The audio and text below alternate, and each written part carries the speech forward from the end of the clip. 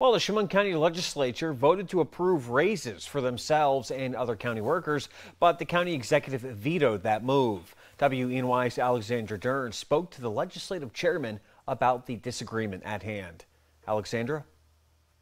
Nick, the Chemung County Legislature is hosting a special meeting tomorrow about this issue, and the legislative chairman filled me in on why local law number 5 was passed in the first place and why the county executive vetoed this law.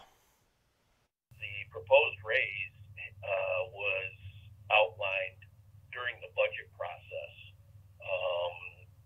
and it was for 4 elected officials and 4 department heads. Chemung County Legislative Chairman David Manchester explains, by state law, those 8 people have to be considered separately from the budget when it comes to salary increases. Manchester adds, a pay increase gets legally established through local law. For the legislators, they passed 4%, and for the other elected officials, along with the people that have terms, it was 4%. Chemung County Executive Chris Moss vetoed local law number 5 for the year 2022.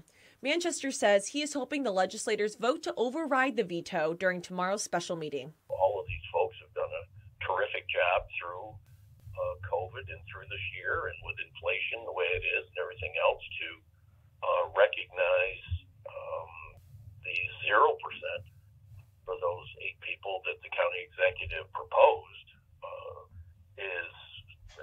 is a real slap in the face to those folks. And the special meeting of the full legislature will take place tomorrow at 2 p.m. on the 5th floor of the Hazlitt Building in Elmira. And we'll have an update to the story tomorrow. Nick? All right, thanks, Alexandra.